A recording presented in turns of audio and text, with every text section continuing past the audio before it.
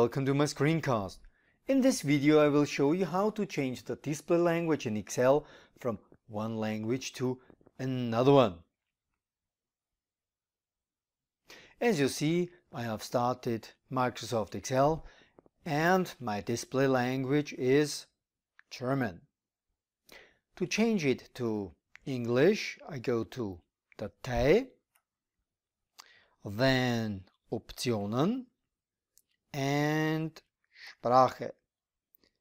And under Anzeigesprache, I can change to English, change the help language also to English, and set both as standard. Then hitting OK.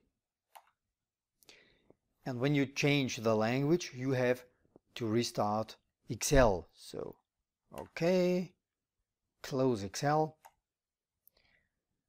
restart it again, and you see our display language is English.